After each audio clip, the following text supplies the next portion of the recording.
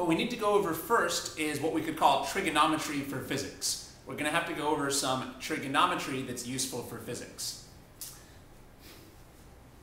Now, the trigonometry that we're going to be covering is trigonometry that specifically refers to right triangles. What is a right triangle? A right triangle is a triangle with a right angle.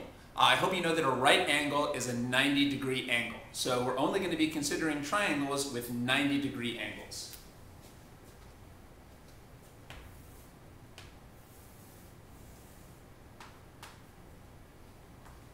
So here we have a right triangle. Maybe you know that the common symbol for a right angle is a little box. So we should be comfortable with this little symbol for a right angle, this little box. Remember, what's a right angle? A 90-degree angle. So we're only going to be dealing with triangles with 90-degree angles. None of the angles in this triangle are 90 degrees. So this is not a right triangle. It doesn't have a right angle. So we're not going to be studying this type of triangle directly. We're going to be studying this type of triangle that has a 90-degree angle.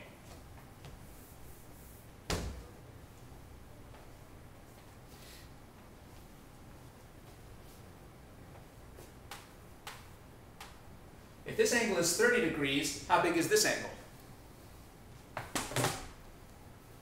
Well, maybe you're familiar with the idea that if you add up all the angles in a triangle, they add up to 180. If you add up all the angles, they add up to 180. But remember that we're only going to be dealing here with right triangles. Since we're only dealing with right triangles, the triangles are all already going to have a 90-degree angle. This angle is already 90 degrees. If this angle is already 90 degrees, how many degrees does that leave for the other two angles? Well, remember that in total there has to be 180 degrees. So if you already have 90 degrees in this angle, that means that the other two angles have to be 90 degrees together. So we know that this angle plus this angle have to be 90 degrees. Well, then this must be 60. You can check that 60 plus 30 plus 90 is 180. 60 plus 30 plus 90 is 180. There's 180 degrees in a triangle. But again, the simpler way to work is, since we're only going to be dealing with right triangles, we don't need to try to add up to 180. We can just say that if you ignore the right angle, the two remaining angles have to add up to 90. These two angles always have to add up to 90, so that when you add the 90-degree angle, you've got 180. These two angles always have to add up to 90, so that when you also add in the right angle, another 90 degrees, you'll have 180.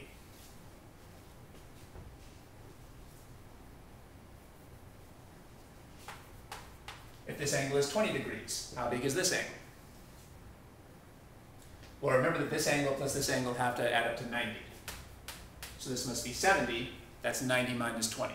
90 minus 20 is 70.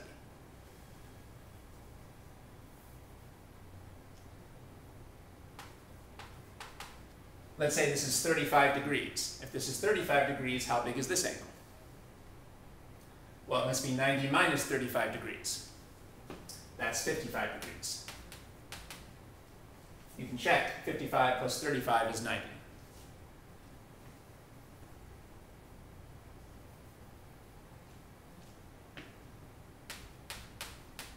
If this angle is 40 degrees, how big is this one? Well, 90 minus 40 is 50. So if this is 40, this would have to be 50 degrees. So if I tell you this angle, it should be easy to find the angle on the top, and if I tell you the angle on the top, it should be easy to find the angle on the bottom.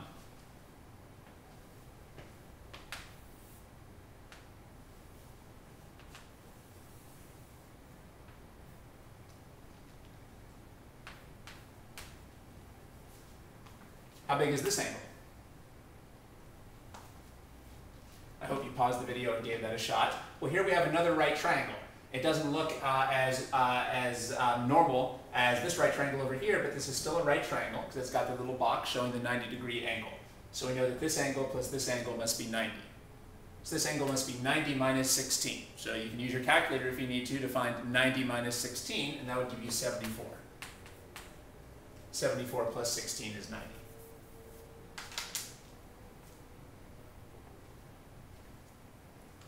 Okay, so that we've seen that if you ignore the right angle, the remaining two angles of a right triangle always have to add up to 90 degrees.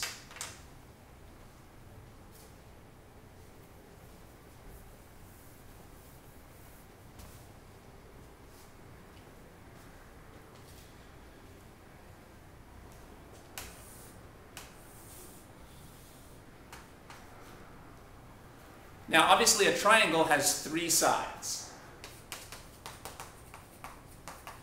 A triangle has three sides.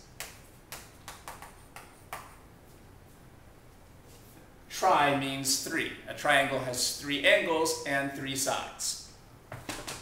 But there's two different types of sides. First of all, one of the sides is opposite the right angle, and that's called the hypotenuse.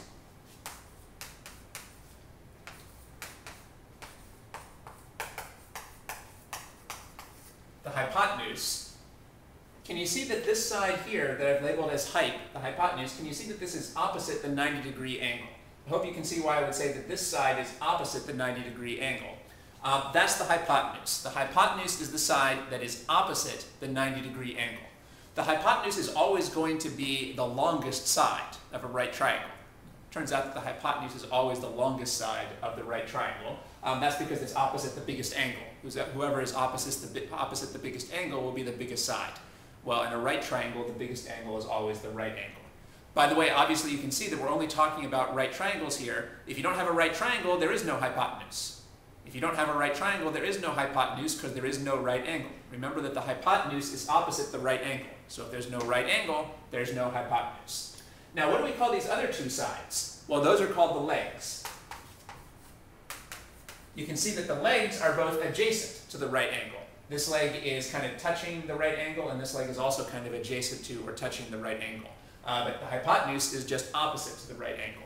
So we have three sides, one hypotenuse, and two legs.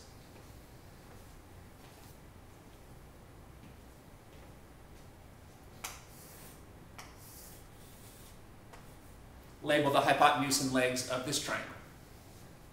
That was very easy, but I hope that you paused the video and gave that a shot.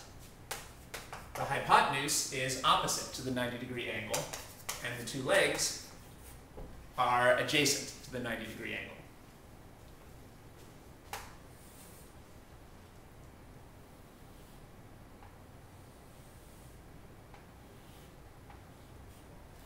Label the hypotenuse and legs of this triangle.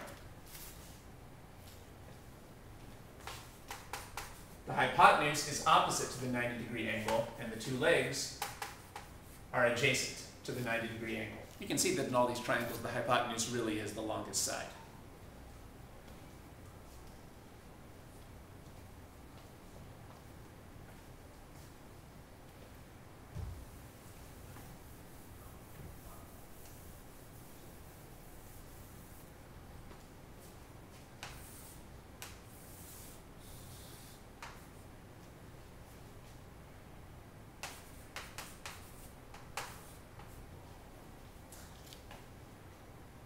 Now, in this triangle, I'm going to be especially focusing on this angle here.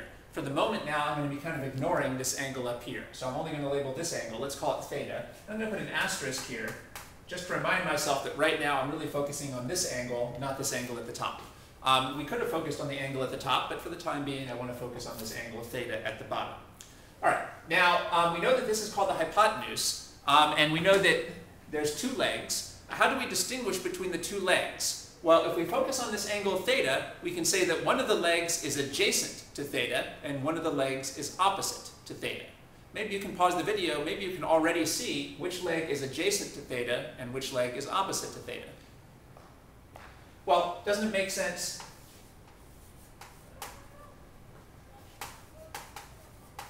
to say that this leg is adjacent to theta, because it's actually touching this theta angle? Whereas this leg over here, can you see how this leg is opposite to theta? Nowhere does this leg really touch the two things that are bounding this angle theta over here. So I hope that you'll now take your time and convince yourself that this leg over here is adjacent to this angle theta, and this leg is opposite to theta. That's pretty important, so don't proceed until it's clear to you why we call this the adjacent side and this opposite. Remember, we're focusing on this angle with the asterisk. Well, you can see that this leg over here is one of the legs that is actually bounding or making up the angle, so it's clearly adjacent to the angle. But this leg over here is not really forming any part of the angle, so we can say that it's opposite to that angle. All right, so I hope that it's clear to you now how we can label the hypotenuse and the side that's adjacent to and opposite to an angle. Now, if we had focused on this angle, the opposite and adjacent sides would have been different. But let's not think about that for a second. Right now, we're just focusing on this angle theta at the bottom. If we focus on this angle theta at the bottom, this horizontal side leg is adjacent, and this vertical leg is opposite to that.